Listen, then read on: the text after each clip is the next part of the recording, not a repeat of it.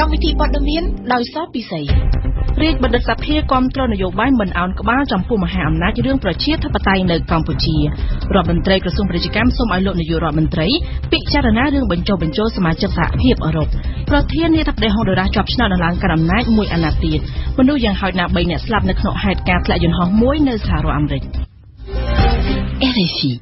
រាជបណ្ឌិតសភាកម្ពុជានៅព្រឹកថ្ងៃច័ន្ទនេះបានរៀបចំកិច្ចពិភាក្សាតុមូលមួយដែលមានការចូលរួមពីក្រុមបណ្ឌិតដែលគេស្គាល់មួយចំនួនថាជាទីប្រឹក្សារបស់រដ្ឋាភិបាលកម្ពុជាក្នុងកិច្ចពិភាក្សាពេញមួយព្រឹកនៅរាជបណ្ឌិតសភាកម្ពុជាវាគ្មិនដែលជាបណ្ឌិតទាំង5រូបបានបង្ហាញចំហគាំទ្រដល់នយោបាយរបស់លោកនាយករដ្ឋមន្ត្រីហ៊ុនសែនដែលមិនព្រមអោនក្បាលចំពោះប្រទេសមហាអំណាចហើយដែលកំពុងប្រមានដាក់ទណ្ឌកម្មដល់កម្ពុជាសម្រាប់វាគ្មិនមួយរូបនយោបាយរបស់លោកហ៊ុនសែនកំពុងធ្វើឲ្យកម្ពុជាដើរលើផ្លូវត្រឹមត្រូវហើយសុខសុភេរីជូនព័ត៌មាន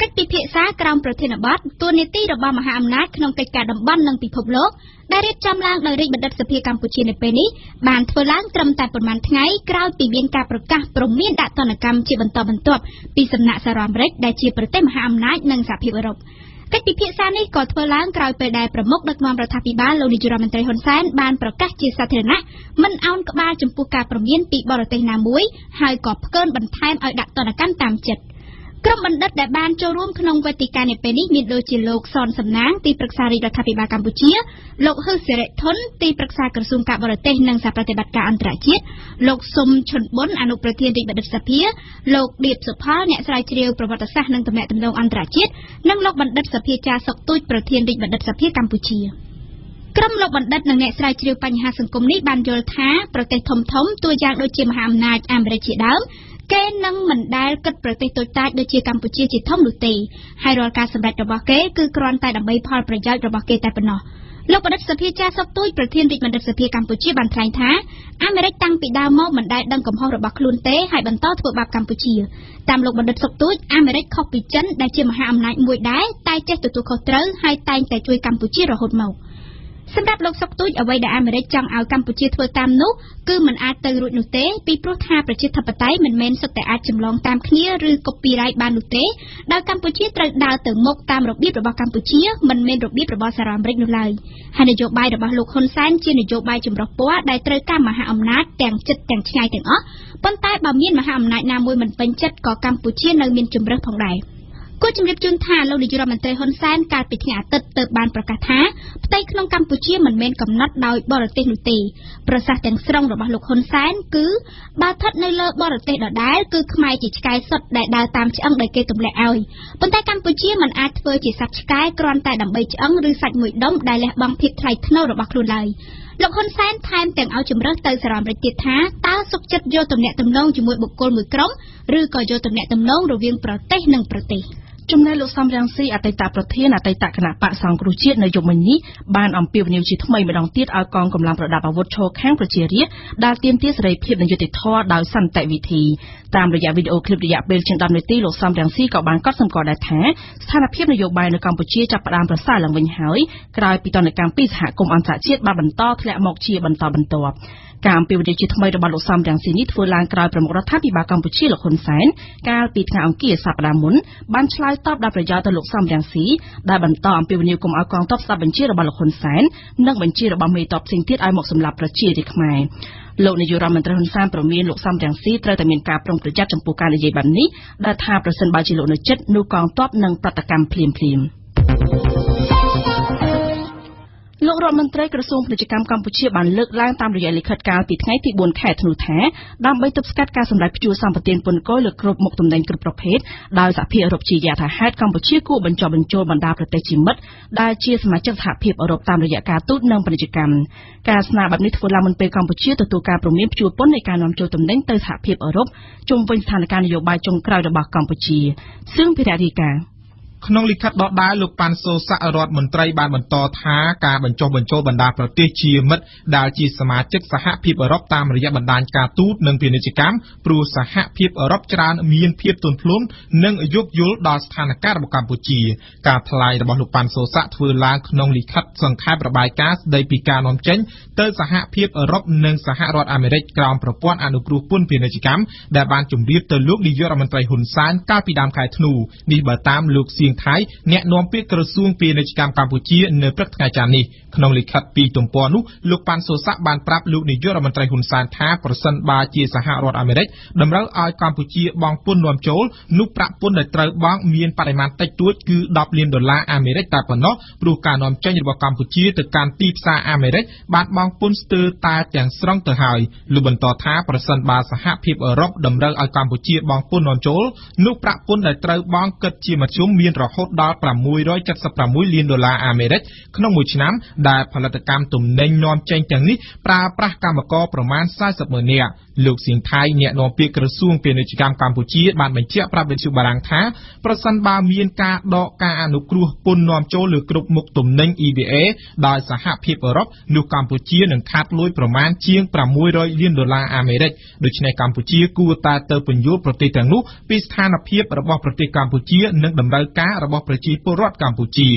លោកច័ន្ទសុផលនាយកមជ្ឈមណ្ឌលសិក្សាគោលនយោបាយនិងជាអ្នកវិភាគសេដ្ឋកិច្ចកម្ពុជាធ្លាប់បានថ្លែងប្រាប់វិទ្យុបារាំងអន្តរជាតិកាលពីថ្ងៃទី16 ខែធ្នូថាប្រសិនបើការព្យួរប្រព័ន្ធអនុគ្រោះពន្ធនោះកើតឡើងមែននោះមុខទំនិញរបស់កម្ពុជាមួយចំនួនតូចអាចនឹងបាត់បង់ទីផ្សារនៅក្នុងតំបន់អឺរ៉ុបដោយសារតែគេនឹងងាកទៅទិញទំនិញពីប្រទេសផ្សេងដែលមិនមានការបង់ពន្ធជំនួសវិញតែលោកច័ន្ទសុផលបញ្ជាក់ថានេះគ្រាន់តែជាសំណុំពររបស់សភាអឺរ៉ុបប៉ុណ្ណោះមិនមែនជាចំណាត់ការរបស់ប្រទេសជាសមាជិកសហភាពអឺរ៉ុបឡើយសូមជម្រាបជូនថាកាលពីថ្ងៃទី13 ខែធ្នូសភាអឺរ៉ុបបានលើកឡើងថាសិទ្ធិមនុស្សជាមូលដ្ឋានគឺជាតម្រូវការចាំបាច់សម្រាប់កម្ពុជាក្នុងការបន្តទទួលបានផលប្រយោជន៍ពីប្រព័ន្ធអនុគ្រោះពន្ធសម្រាប់សភាអឺរ៉ុបប្រសិនបើកម្ពុជាធ្វើសកម្មភាពបំពាននឹងកាតព្វកិច្ចរបស់ខ្លួននោះប្រព័ន្ធអនុគ្រោះពន្ធនឹងត្រូវព្យួរជាបណ្ដោះអាសន្នកម្ពុជាទទួលបានគម្រោងចំនួន16ដែលមានទឹកប្រាក់សរុប$7 លានអាមេរិកក្នុងចំណោមគម្រោងជាច្រើនទៀតនៃបញ្ជីគម្រោងដំណាក់កាលទី1ដែលឧបត្ថម្ភដោយមូលនិធិពិសេសនៃកិច្ចសហប្រតិបត្តិការមេគង្គឡានឆេងឆ្នាំ2017ការអនុម័តនេះធ្វើឡើងនៃកិច្ចប្រជុំរដ្ឋមន្ត្រីការបរទេសនៃកិច្ចសហប្រតិបត្តិការមេគង្គឡានឆេងលើកទី3ដែលរៀបចំធ្វើឡើងនៅទីក្រុងតាលីខេត្តយូណានប្រទេសចិនប្រធាននាយកដ្ឋានវប្បធម៌នៃក្រសួងអឺរ៉ុបនិងការបរទេសបារាំងលោកស្រី Laurent Over បានធ្វើទស្សនកិច្ចមកកាន់ប្រទេសកម្ពុជារយៈពេល3ថ្ងៃចាប់ពីថ្ងៃទី14ដល់ថ្ងៃទី17 ខែធ្នូទស្សនកិច្ចរបស់លោកស្រីនេះគឺដើម្បីចូលរួមកិច្ចប្រជុំពេញអង្គនៃគណៈកម្មាធិការអន្តរជាតិដើម្បីសម្រាប់សម្រួលកិច្ចគាំពារនិងអភិវឌ្ឍរមណីយដ្ឋានប្រវត្តិសាស្ត្រអង្គរនិងពិធីអបអរសាទរខួប25ឆ្នាំនៃការដាក់បញ្ចូលតំបន់ប្រាសាទអង្គរក្នុងបញ្ជីសម្បត្តិបេតិកភណ្ឌពិភពលោករបស់អង្គការ UNESCO ក្រៅពីនេះលោកស្រីក៏បានអញ្ជើញចូលគាល់ព្រះមហាក្សត្រខ្មែរទស្សនាការដ្ឋានជួសជុលប្រាសាទមេបុណ្យខាងលិចក៏ដូចជាទស្សនាសាកលវិទ្យាល័យវិទ្យាសាស្ត្រសុខាភិបាលផងដែរសូមជម្រាបជូនថាក្នុងដំណើរទស្សនកិច្ចនេះបារាំងបានបញ្ជាក់សារជាថ្មីអំពីការយកចិត្តទុកដាក់របស់ខ្លួនក្នុងកិច្ចសហប្រតិបត្តិការជាមួយកម្ពុជាក្នុងវិស័យអប់រំវិទ្យាសាស្ត្រការស្រាវជ្រាវសុខាភិបាលវប្បធម៌និងបេតិកភណ្ឌក្រសួងព័ត៌មាននៅថ្ងៃនេះបានសម្រេចលុបឈ្មោះកាសែតដែលផុតអាជ្ញាប័ណ្ណនិងមិនដំណើរការចេញផ្សាយជិត330អង្គភាពនេះបើតាមបណ្ដាញសង្គម Facebook របស់លោកខៀវកញ្ញរិទ្ធរដ្ឋមន្ត្រីក្រសួងព័ត៌មានបើតាមលោករដ្ឋមន្ត្រីកាសែតដែលបន្តសកម្មភាពមាន388ទស្សនាវដ្តីចំនួន207និងប្រតិបត្តិចំនួន25គួរជម្រាបជូនផងដែរថាបច្ចុប្បន្នមានកាសែតទស្សនាវដ្តីនិងប្រតិបត្តិដែលបានមកចុះបញ្ជីនៅក្រសួងព័ត៌មានគឺប្រមាណ500អង្គភាពស្ថានីយវិទ្យុជាង200ស្ថានីយនិងស្ថានីយទូរទស្សន៍ចំនួន23ស្ថានីយក្នុងនោះទូរទស្សន៍ Digital ចំនួន5មណ្ឌលសុខភាពសម្រាប់ព្យាបាលជនរងគ្រោះដោយសារគ្រាប់បែកគីមីរបស់អាមេរិកនៅក្នុងឃុំគូគីស្រុករមាសហែកត្រូវបានបញ្ចុះបឋមសិលាសាងសង់ហើយនៅព្រឹកនេះក្រោមអធិបតីភាពឧបនាយករដ្ឋមន្ត្រីម៉ែនសំអនរដ្ឋមន្ត្រីក្រសួងទំនាក់ទំនងរដ្ឋសភាព្រឹទ្ធសភានិងអធិការកិច្ចលោកស្រីម៉ែនសំអនបានថ្លែងសរសើរស្ថាប័នពាក់ព័ន្ធជាពិសេសរដ្ឋបាលខេត្តស្វាយរៀងដែលបានខិតខំរួមគ្នាជាមួយមជ្ឈមណ្ឌលកម្ចាត់មានកម្ពុជាស៊ីម៉ាក់ជាពិសេសក្រុមការងារប្រតិបត្តិបោះសម្អាតគ្រាប់បែកគីមីដែលបានជួយសម្រួលក្នុងការជម្លៀសប្រជាពលរដ្ឋពីកន្លែងបោះសម្អាតគ្រាប់បែកគីមីមកកាន់ទីកន្លែងមានសុខភាពរួចហើយពិនិត្យព្យាបាលព្រមទាំងវិតម្លៃផលប៉ះពាល់សុខភាពដល់ប្រជាពលរដ្ឋគួរជម្រាបជូនផងដែរថារហូតមកទល់ពេលនេះស៊ីម៉ាក់បានរកឃើញទីតាំងគ្រាប់បែកគីមីដែលទម្លាក់ដាក់អាមេរិកបានចំនួន22ទីតាំងនៅក្នុងស្រុករមាសហែកខេត្តស្វាយរៀងនិងចំការគ្រាប់បែកចង្កោមមួយចំនួនទៀតនា នាយកដ្ឋានប្រយុទ្ធនឹងជំងឺឆ្លងនៃក្រសួងសុខាភិបាលបានបន្តក្រោយរំលឹកឲ្យប្រជាពលរដ្ឋប្រុងប្រយ័ត្នខ្ពស់ក្រោយមានផ្ទុះជំងឺផ្ដាសាយបក្សី H5N1 បានកើតឡើងជាបន្តបន្ទាប់លើសត្វបក្សីនៅស្រុកព្រៃឈរខេត្តកំពង់ចាមនិងស្រុកស្ទោងខេត្តកំពង់ធំបើតាមនាយកដ្ឋានប្រយុទ្ធនឹងជំងឺឆ្លងទោះជាមានករណីផ្ទុះទាំងពីរនេះក៏ដោយក៏ជំងឺផ្ដាសាយបក្សី H5N1 ពុំទាន់បានរកឃើញមានឆ្លងលើមនុស្សនៅឡើយទេហើយមន្ត្រីជំនាញក្រសួងសុខាភិបាលកំពុងបន្តតាមដានស្ថានភាពជំងឺយ៉ាងយកចិត្តទុកដាក់សូមបញ្ជាក់ថាចាប់ពីឆ្នាំ2005ដល់ឆ្នាំ2014កម្ពុជាធ្លាប់កើតមានជំងឺផ្ដាសាយបក្សីដែលបានឆ្លងពីសត្វបក្សីមកមនុស្សចំនួន56ករណីក្នុងនោះ37ករណីបានស្លាប់យើងបញ្ចប់ព័ត៌មានជាតិនៅថ្ងៃនេះដោយនិយាយអំពីបញ្ហាអាកាសធាតុចាប់ពីថ្ងៃច័ន្ទទី18ខែធ្នូរហូតដល់ថ្ងៃទី22ខែធ្នូខាងមុខនេះសីតុណ្ហភាពអាប៉ាបរិមាណនឹងធ្លាក់ចុះយ៉ាងគំហុកបើតាមសេចក្តីប្រកាសរបស់ក្រសួងធនធានទឹកសីតុណ្ហភាពដែលធ្លាក់ចុះដល់គំហុកនេះនឹងកើតមាននៅតំបន់ជួរភ្នំដងរែកដែលនឹងអាចថយចុះមកនៅក្នុងរង្វង់13អង្សាសេលោកច័ន្ទយុធាអ្នកនាំពាក្យក្រសួងធនធានទឹកបានបញ្ជាក់ប្រាប់វិទ្យុបារាំងអន្តរជាតិថាសីតុណ្ហភាពអាប៉ាបរិមាណនៅឆ្នាំនេះគឺចុះត្រជាក់ខ្លាំងនិងយូរជាងបើធៀបនឹងឆ្នាំមុនប្រឈមនឹងបញ្ហានេះមន្ត្រីជំនាញនៃក្រសួងធនធានទឹកបានអំពាវនាវឲ្យប្រជាពលរដ្ឋនៅទូទាំងប្រទេសជាពិសេសពលរដ្ឋនៅតំបន់ជួរភ្នំដងរែកយកចិត្តទុកដាក់សុខភាពឲ្យបានខ្ពស់បំផុតក្រសួងរាយនឹងធម្មពលរួមជាមួយភាគីពាក់ព័ន្ធបានជួបពិភាក្សាគ្នាជាលើកដំបូងស្ដីពីសេចក្តីព្រាងគោលនយោបាយជាស្ដីពីធនធានរាយកាលពីថ្ងៃទី18ខែធ្នូនេះដើម្បីស្វែងរកធាតុផ្សំបន្ថែមដាក់បញ្ចូលទៅក្នុងគោលនយោបាយថ្មីនេះគោលនយោបាយជាស្ដីពីធនធានរាយគឺជាផែនទីចង្អុលផ្លូវរបស់រដ្ឋាភិបាលកម្ពុជាក្នុងការអភិវឌ្ឍធនធានរាយដ៏មានតម្លៃរបស់ជាតិនិងដាក់ចេញនូវយុទ្ធសាស្ត្រនិងផែនការសកម្មភាពសំខាន់ៗដើម្បីធានាឲ្យមានការអភិវឌ្ឍធនធានរាយត្រូវបានធ្វើឡើងប្រកបដោយចីរភាពប្រសិទ្ធភាពនិងតម្លាភាពស្របតាមកម្មវិធីនយោបាយរបស់រដ្ឋាភិបាលកម្ពុជាអាណត្តិទី5កម្មវិធីនយោបាយរបស់រដ្ឋាភិបាលកម្ពុជាអាណត្តិទី5បានកំណត់ថាការអភិវឌ្ឍធនធានរាយប្រេងកាតនិងឧស្ម័នដើម្បីប្រែក្លាយធនធាននេះឲ្យទៅជាប្រភពថ្មីមួយទៀតនៃកំណើនសេដ្ឋកិច្ចរបស់កម្ពុជាយើងសូមងាកមកជម្រាបជូនពីព័ត៌មានអន្តរជាតិវិញម្ដងមានស្លាប់យ៉ាងហោចណាស់26នាក់នៅក្នុងគ្រោះហូរដីបង្កឡើងដោយខ្យល់ព្យុះត្រូពិចកៃតាដែលកំពុងបោកបក់លើភាគខាងកើតនិងភាគកណ្ដាលនៃប្រទេសហ្វីលីពីនតាំងពីថ្ងៃសៅរ៍មកមនុស្ស23នាក់ផ្សេងទៀតកំពុងតែបាត់ខ្លួនមកទល់ពេលនេះកាលពីថ្ងៃសៅរ៍ជាកិច្ចការពីអាជ្ញាធរហ្វីលីពីនបានជម្រាបប្រជាពលរដ្ឋប្រមាណ 88,000 នាក់សូមស្ដាប់អ៊ីងសុកមិញនៅថ្ងៃអាទិត្យនេះខ្យល់ព្យុះកៃតាអស់អំណាចនឹងបានคล้ายជាព្យុះភ្លៀងត្រូពិចវិញនៅពេលដែលបោកបក់ប៉ះលើដែនដីគោកហ្វីលីពីនក៏ប៉ុន្តែយល់ទៅលើកម្លាំងខ្យល់និងទឹកភ្លៀងដ៏ជោគជាំខ្លាំងនារយៈពេល3ថ្ងៃ3យប់បានបង្កឲ្យផ្ទាំងថ្មធំៗបន្លានរលំទាំងផ្ទាំងបុកបំបែកផ្ទះឲ្យដាច់រលំទៅនេះគឺជាការរៀបរាប់របស់អាជ្ញាធរហ្វីលីពីនដែលបានព្រមានបន្ថែមអំពីគ្រោះហូរបាក់ដីនិងទឹកជំនន់នៅថ្ងៃបន្ទាប់ទៀតព្យុះកៃតាលែងសូវកំណាចមែនក៏ប៉ុន្តែរសាត់យឺតនឹងបន្តផ្ដល់ទឹកភ្លៀងមកលើកោះជាហេតុធ្វើឲ្យសង្កាត់ខ្លះត្រូវប្រឈមនឹងគ្រោះទឹកជំនន់យ៉ាងគំហុកសង្កាត់ខ្លះទៀតនៃកោះសាម៉ានិងកោះតៃឡេចំនួនជាង 80% ត្រូវលិញលុកក្នុងទឹកបើតាមភ្នាក់ងារគ្រប់គ្រងគ្រោះធម្មជាតិហ្វីលីពីនការខូចខាតជាសម្ភារៈក៏មានទំហំធំចរន្តអគ្គិសនីត្រូវបានកាត់ផ្តាច់ក្នុងមូលដ្ឋានចំនួន39នៃកោះស្ពានផ្លូវថ្នល់ជាច្រើនត្រូវខូចខាតអ្នកដំណើរជាង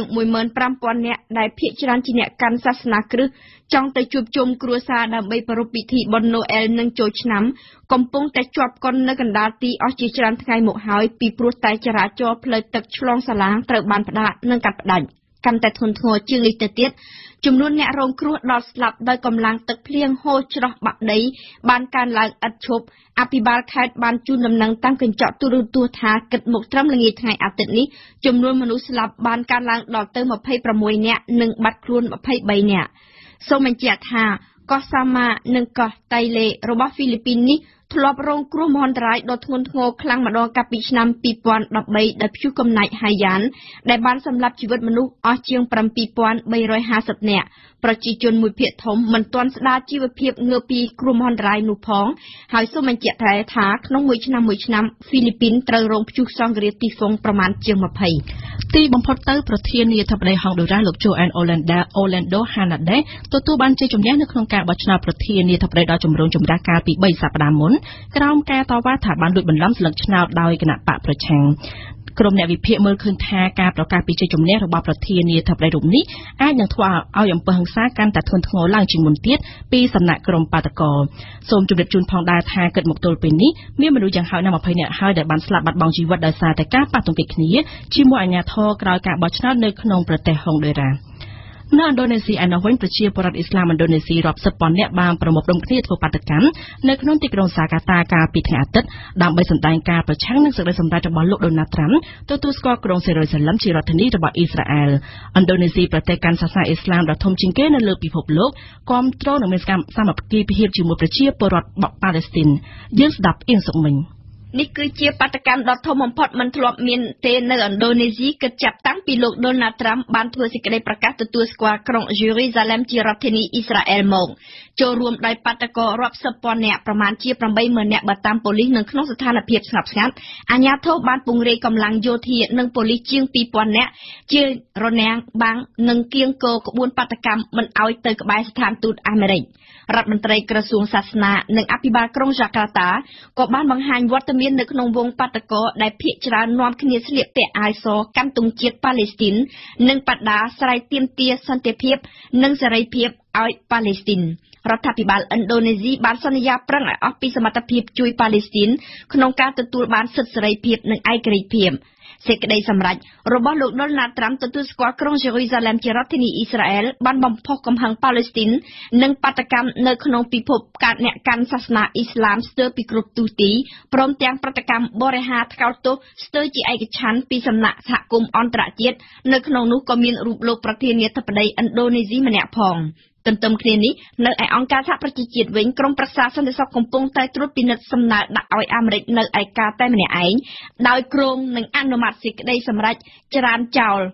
សេចក្តីប្រកាសរបស់លោកប្រធានាធិបតីអាមេរិកទទួលស្គាល់ក្រុងយេរូសាឡឹមនៅថ្ងៃច័ន្ទខាងស្អែកជាគម្រោងសេចក្តីសម្រេចដែលស្នើឡើងដោយអេហ្ស៊ីបមិត្តចំណិតម្នាក់ទៀតរបស់ប៉ាឡេស្ទីនដើម្បីរំលឹកអំពីជំហររបស់សហគមន៍អន្តរជាតិចំពោះលក្ខន្តិកៈនៃទីក្រុងយេរូសាឡឹមផងនិងដើម្បីរំលឹកថាសេចក្តីសម្រេចជាឯកតោភាគីខ្លះគឺជាទង្វើខុសច្បាប់ដែលត្រូវដកថយវិញគម្រោងសេចក្តីសម្រេចអង្គការសហប្រជាជាតិនេះដែលមានតម្លៃជានិមិត្តរូបនៃការដាក់អាមេរិកឲ្យនៅឯកាគ្មានសំណាងនឹងចេញរួចទេពីព្រោះអាមេរិករបស់លោកត្រាំពិតជានឹងប្រើសិទ្ធិប្រឆាំងវេតូជាក់ជាពុំខានលោកប្រធានាធិបតីដូណាល់ត្រាំបានថ្លែងការណ៍ពីថ្ងៃអាទិត្យថាលោកមិនមានផែនការបណ្ដេញទីប្រឹក្សាពិសេសគឺលោករ៉ូបឺត ម៊្យូលឡឺចេញពីតំណែងនោះទេសូមជម្រាបជូនថាក្រុមការងារស៊ើបអង្កេតរបស់លោករ៉ូបឺតបានព្យាយាមវាយប្រហារលើលោកដូណាល់ត្រាំតាមរយៈការបើកការស៊ើបអង្កេតពីការលូកដៃរបស់រុស្ស៊ីក្នុងការបោះឆ្នោតអាមេរិកកាលពីពេលកន្លងទៅ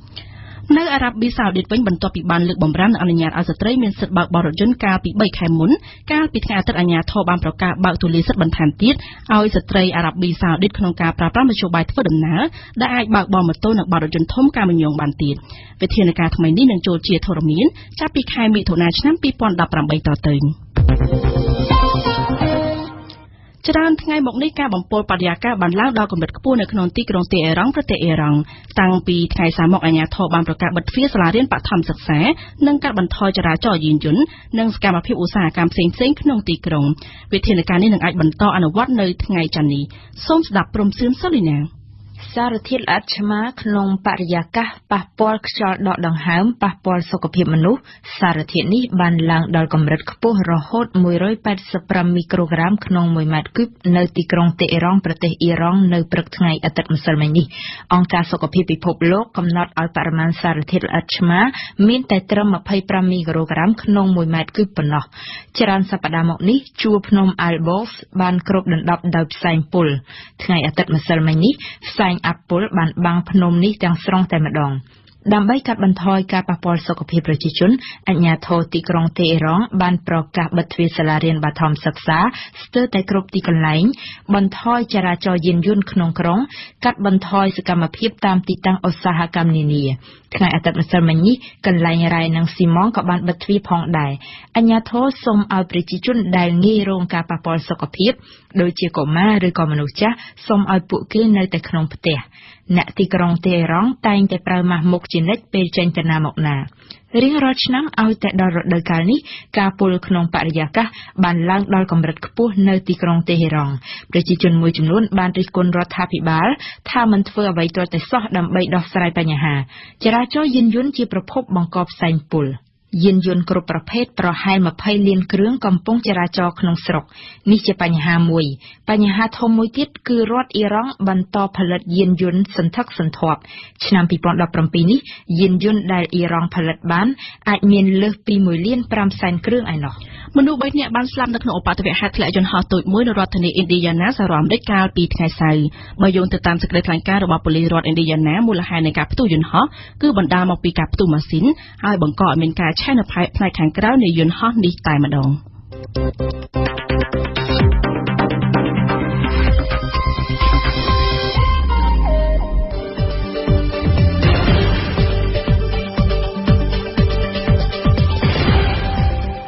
វិទ្យុបារាំង RFI ភ្នំពេញ92 MHz សៀមរាប92 MHz បាត់ដំបងក្រុងព្រះសីហនុនិងកំពង់ចាម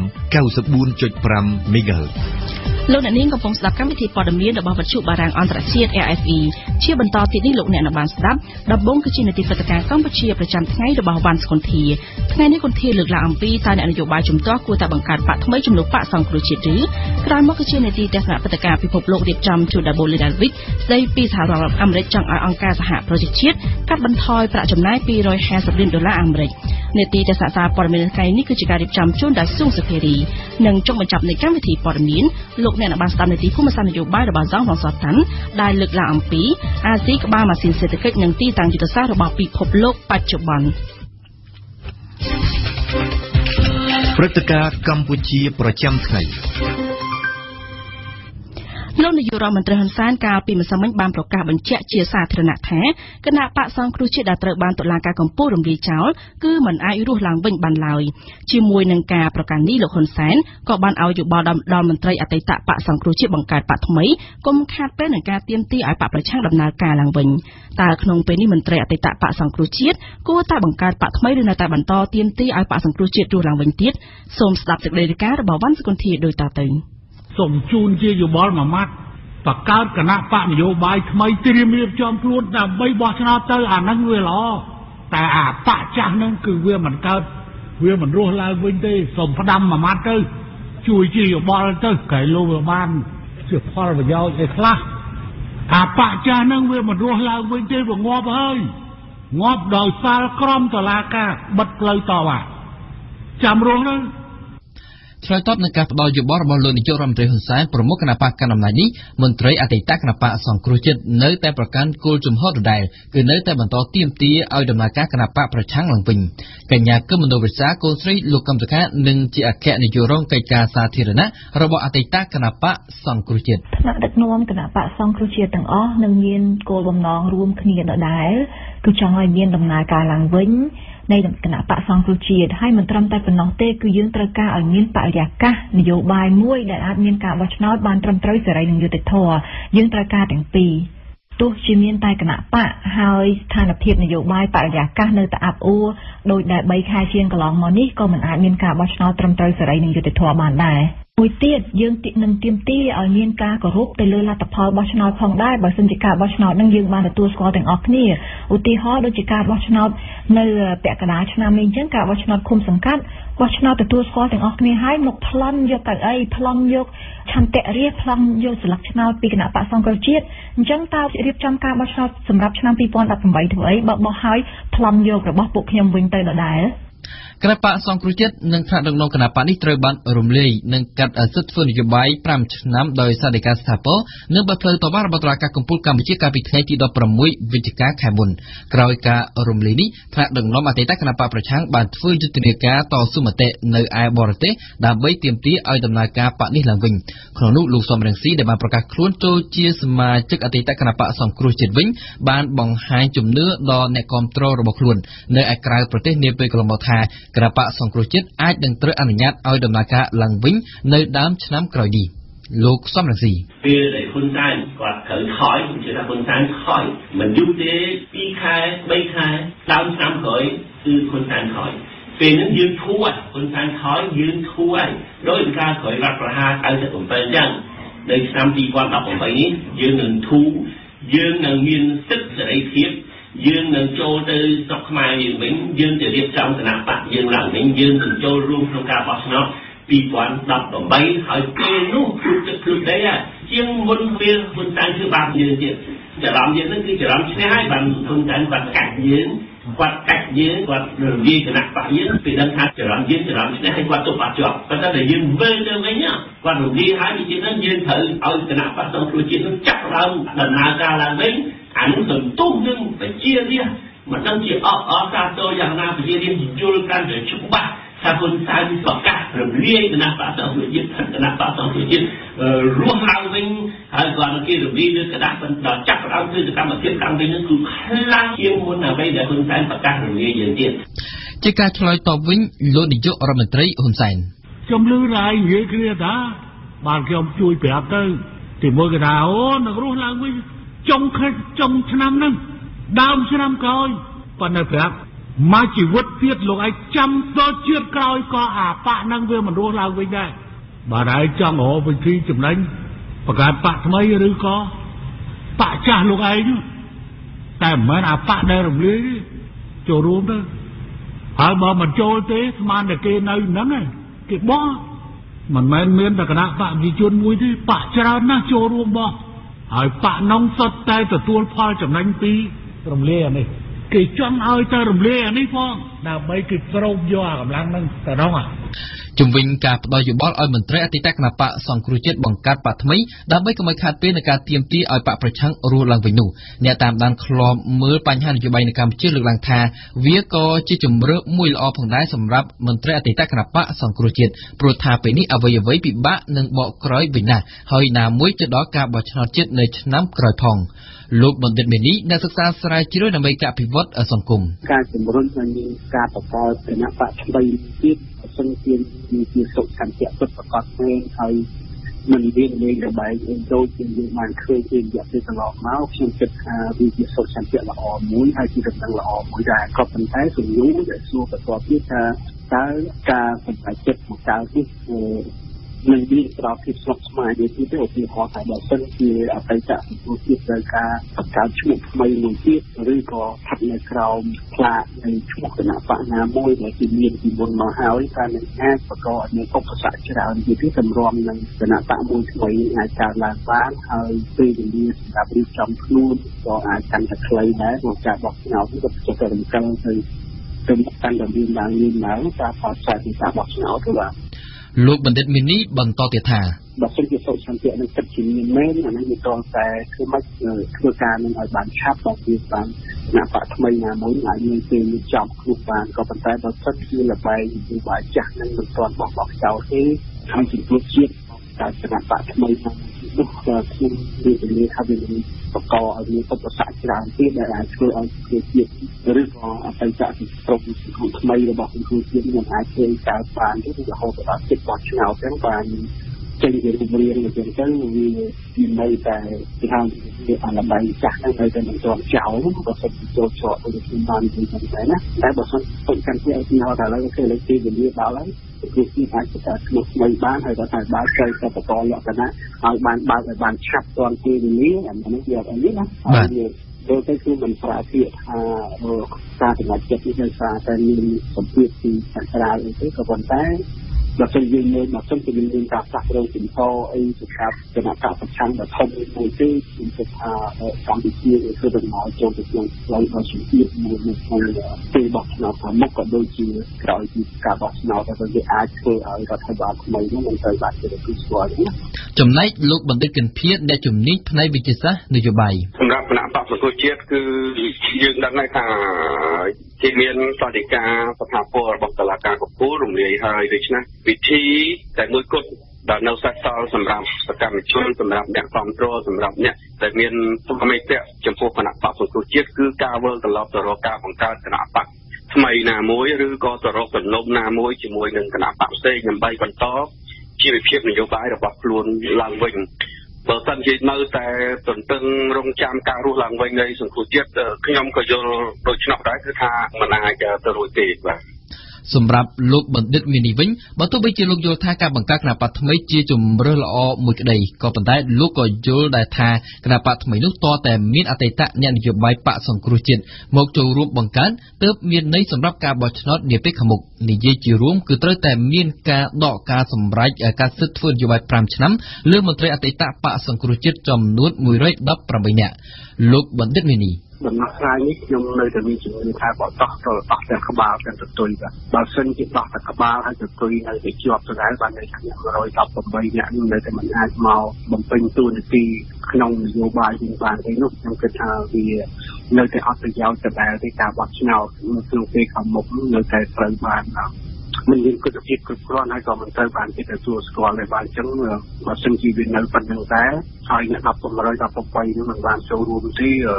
គឺសង្គ្រោះជាតិបើសិនជាបង្កើតគណៈបកអីថ្មីទៀតក៏មិនបានប្រយោជន៍ទេបាទអាចបង្កើតបកថ្មីតតែមានការលើកលែងអ្នកទាំង118នោះបាទនេះវាទៅ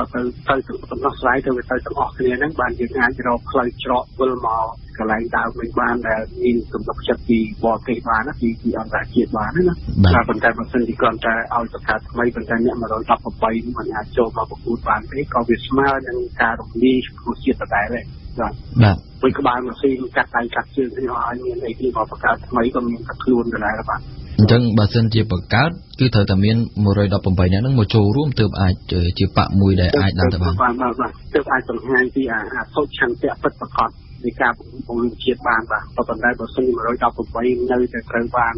គេហាមមិនឲ្យចោលដដែលនេះសង្គ្រោះជាតិចូលមកបង្កើតគណៈបកថ្មីទៀតក៏វាមិនជាបានជាមោទនភាពអីប្រមាណសម្រាប់សង្គ្រោះជាតិទេបាទ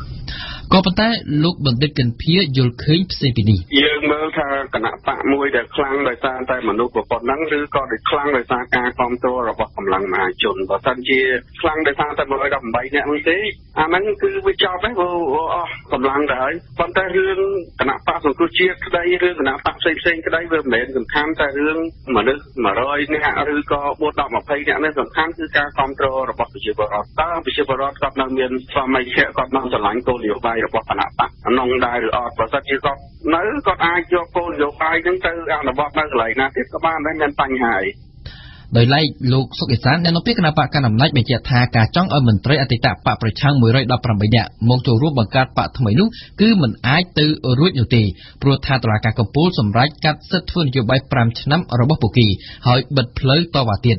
ក៏ប៉ុន្តែអ្នកផ្សេងទៀតដែលមិនត្រូវបានហាមឃាត់ធ្វើនយោបាយគឺអាចចូលរួមបង្កើតបកថ្មីនេះបានយើងដឹងហើយថាសាលដីកាសភាពររបស់តុលាការកំពូលជាសាលដីកាបិទការតវ៉ាជំនាញបុ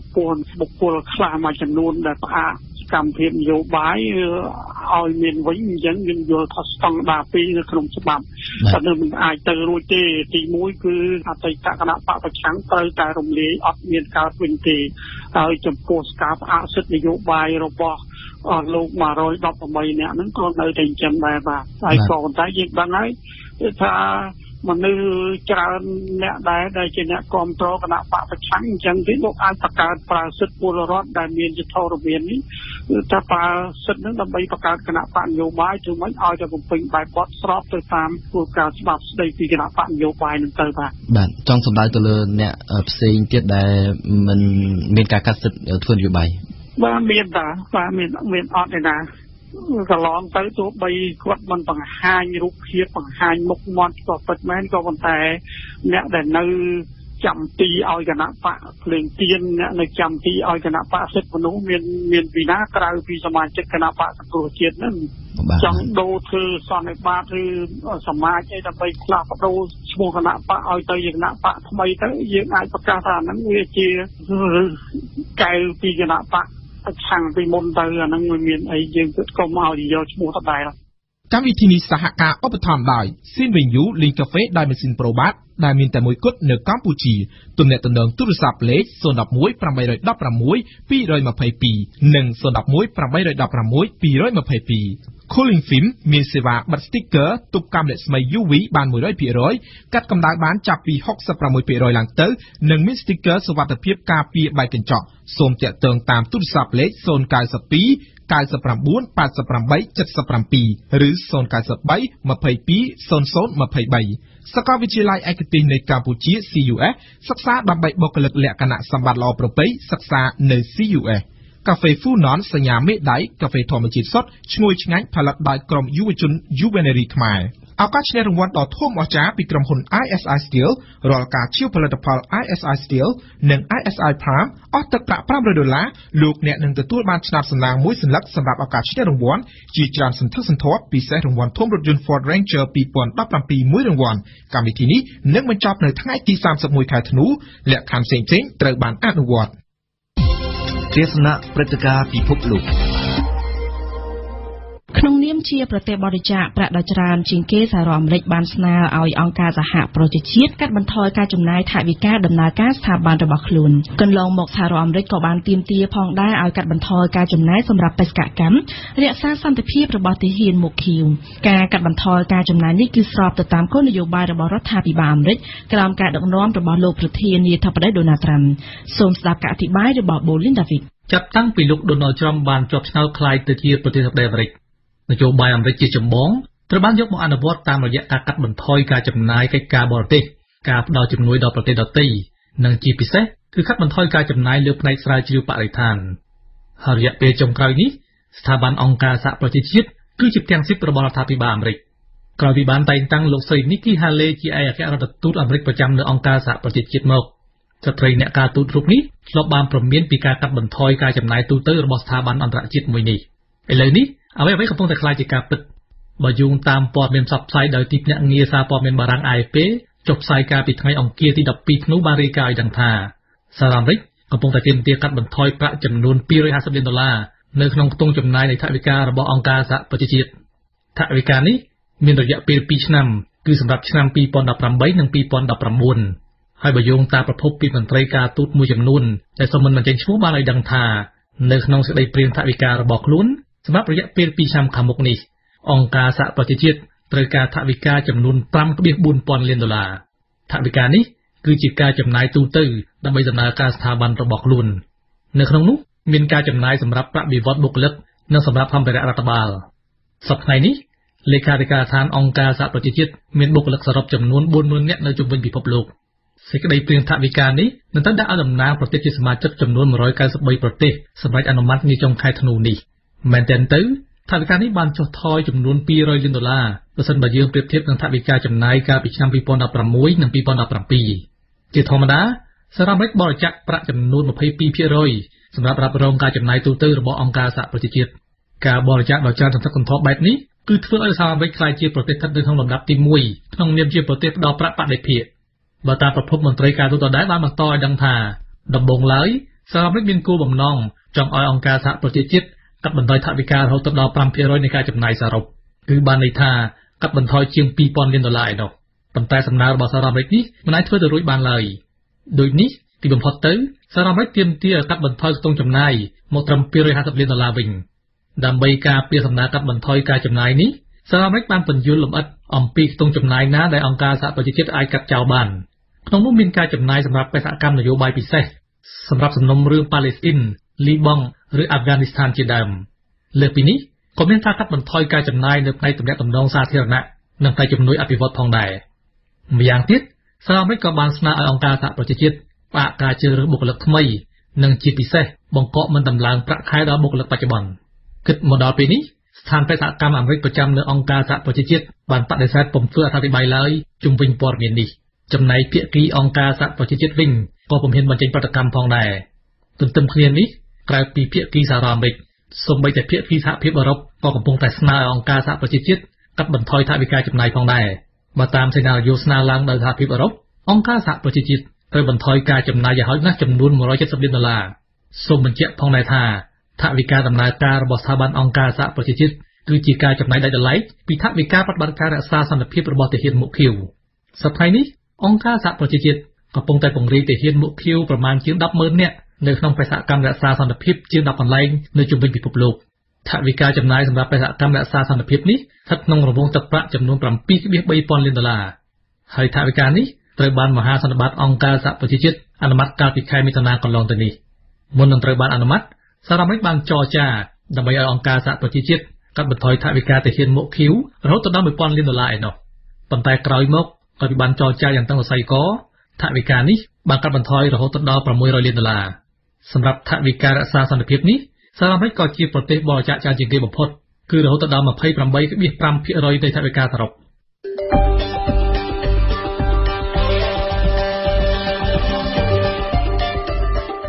ស្ដាប់វិទ្យុបារាំង RFI ពិភពលោកស្ថិតក្នុងដៃរបស់លោកអ្នក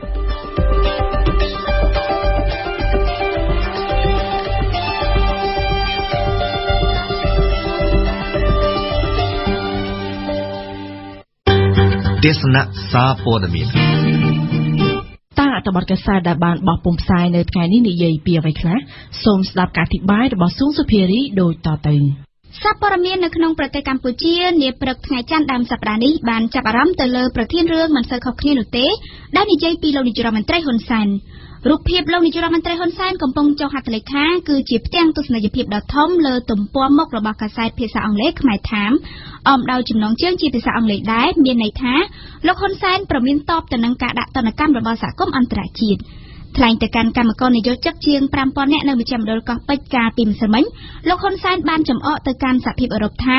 ចង់ដាក់ទណ្ឌកម្មកំហិតទិដ្ឋាការអីក៏ដាក់ទៅសោះនឹងចំណេញលុយប្រជាពលរដ្ឋខ្មែរមិនបាច់ធ្វើដំណើរទៅកាន់បរទេសផង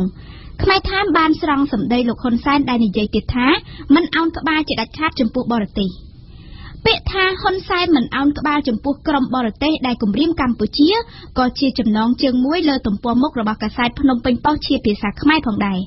ជាមួយគ្នានោះកាសែតនេះក៏បានស្រង់សម្ដីអ្នកវិភាគបញ្ហាសង្គមរួមទាំងអនុប្រធានគណៈកម្មាធិការសិទ្ធិមនុស្សនៃសហភាពអឺរ៉ុបផងដោយបាននិយាយថាការគំរាមរបស់លោកហ៊ុនសែននាពេលនេះហាក់ដូចជាការភ័យខ្លាចមួយថាគាត់នឹងមិនអាចឈ្នះការបោះឆ្នោតនៅសម្លេងភាគច្រើនដោយដែលគាត់ធ្លាប់បាននោះទេ